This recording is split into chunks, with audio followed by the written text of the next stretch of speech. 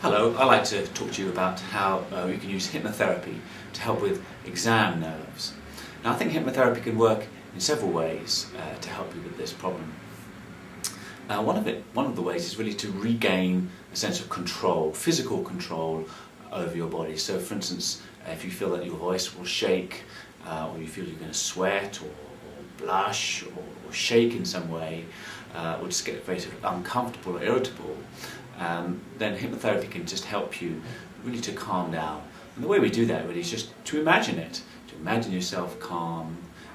You could call it a self-hypnosis. In other words, getting yourself into this calm state using words or images or colours, anything really that comes to mind.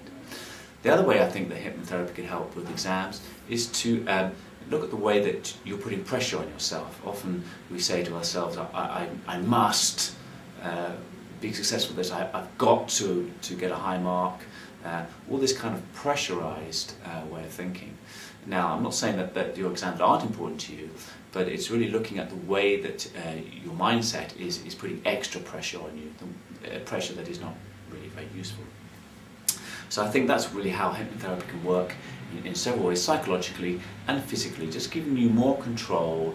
Obviously it's not going to magically kind of do everything for you, but it's going to very likely calm you down, give you a sense of focus, so that on that day, on the exam day, you can just be calm and express yourself, put across the information, write down the information, the stuff that you know about.